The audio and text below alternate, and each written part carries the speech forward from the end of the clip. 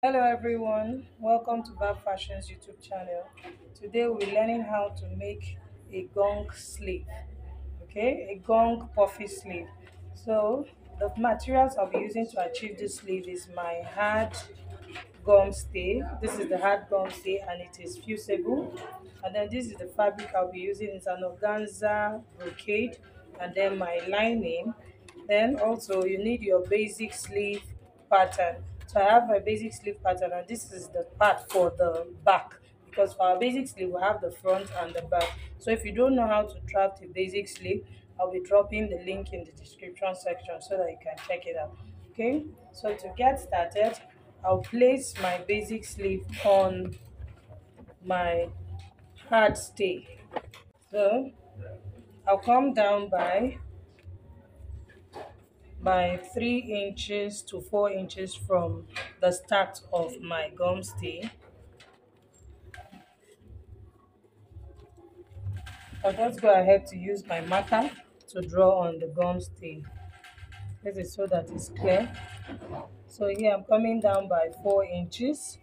4 inches from the start of my gum stay, and then I'm shifting away from the center front here, which is the folded part of my gum stay. I'm coming in by 2 inches, so I left 2 inches at that point, so you can see where it is. So I'm just going to pin it down. Okay, so I haven't done this because it's a puffy sleeve I want to achieve. I'm going to go up at this point. I want to curve my sleeve to come into this point, to just blend it to this point. So I'll just place my pattern master like this,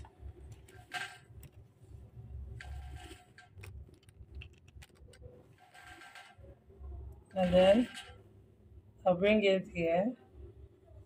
Remember I came down by 4 inches, so I'll bring it here and then I'll blend it into my actual sleeve pattern. So can you see what I did? You can actually use your free hand to achieve this. So all you just need to do is to create that curve here and then blend it into this part, because I want to have that puffiness around here. And then I'll go ahead to just take this line all the way down. It's not going to be a fitted sleeve. So already you can see my allowance here. I have my sewing allowance already here. So I'm just going to take it straight. So whatever I have at the cap's height, which is the armhole part, I'll just take it down straight to give me that wideness at the bottom of the sleeve. Okay, so this is a short sleeve. The length of this sleeve is 12 inches. Can you see this without hemming allowance? This is my 12 inches. So I want, when I am done, I will have 11 inches when I'm done. So by the time I take half inch here to sew and I take it out to come down to half inch. So it's just a short sleeve. Okay, so I'll go ahead to cut out my gum stay now.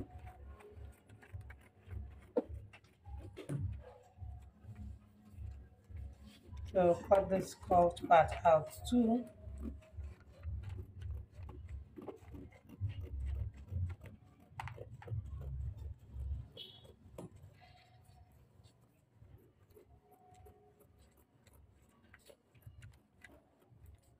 Okay,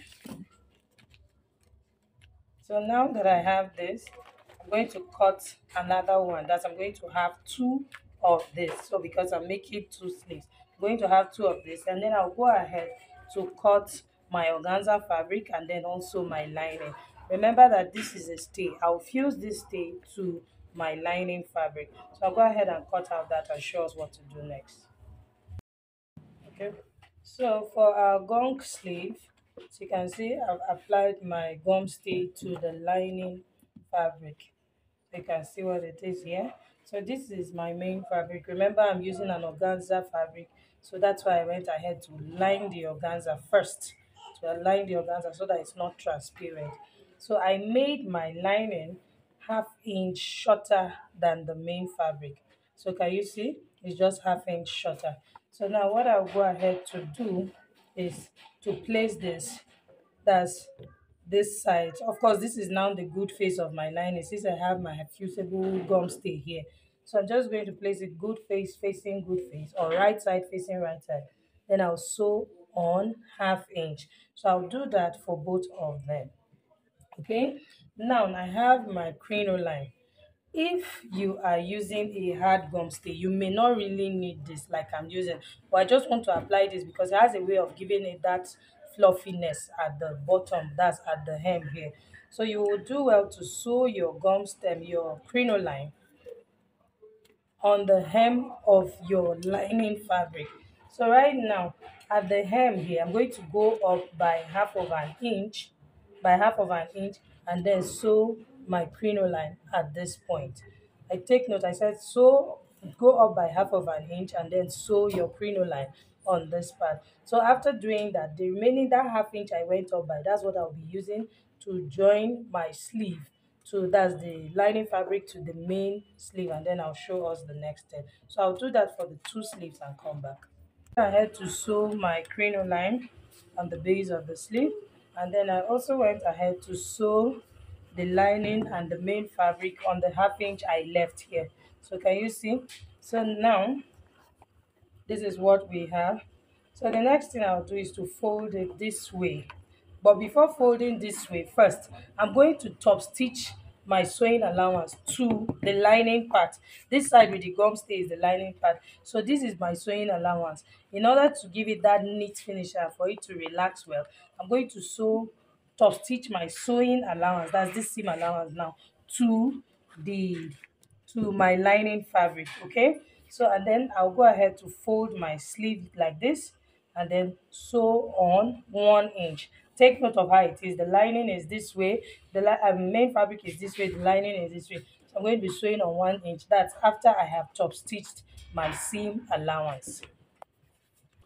Okay, so I've sewn on my 1 inch, and I've also top stitched my seam allowance. So I want to flip it now to the right side.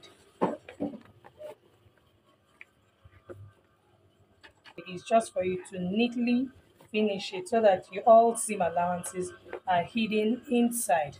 Can you see? So you can see how neat the lining part is. Okay, so now after doing this, I'll go ahead to top stitch. So you want to just press this part with your seam iron so that it relaxes well. So now because I top stitched my seam allowance, can you see how it's taking part of my main fabric this way? So it's just allowing it lay flat. So you won't see the lining from outside. So it's just neatly finished. So I'll iron it and then take to the sewing machine and top stitch this part before I'll now show us how to create the pleat to achieve the gong sleeve. So after turning my sleeve and top stitching it, can you see what we have? So this is the best way to press your sleeve.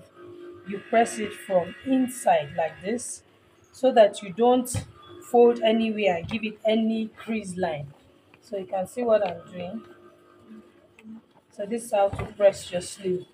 Okay, so after pressing the sleeve, now we want to create the pleat. That's, we want to give it that puffiness to come back to this size of sleeve. These are our basic sleeve, so we want to bring it back to this size without our sewing allowance, because remember we have sewn already with our sewing allowance. So, and what I used was, I added a sewing allowance of 1.5, which is what I have here, but I sewed on 1 inch, so that's extra half inch. So what I'll be folding my sleeve, what I'll be pleating my sleeve to, I want to have, this is 8.5 here, so plus half inch, that's 9 inches. So I'm going to be pleating this sleeve to 9 inches.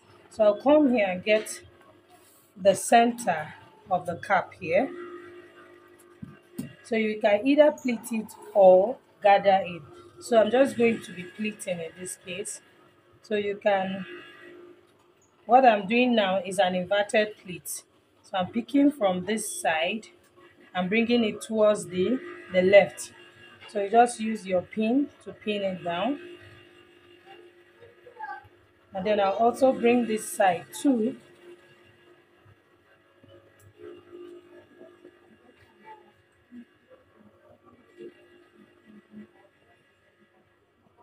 And then pin it also. So I'll bring this part too. Can you see what I'm doing? So I'm bringing this side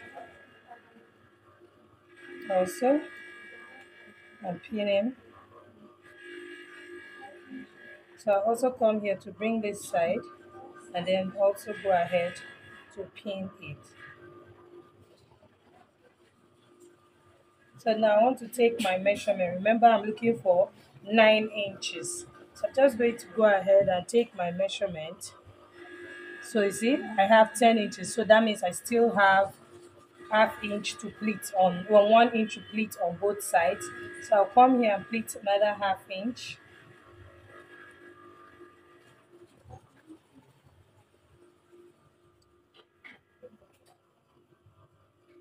And then I'll do the same thing on this side.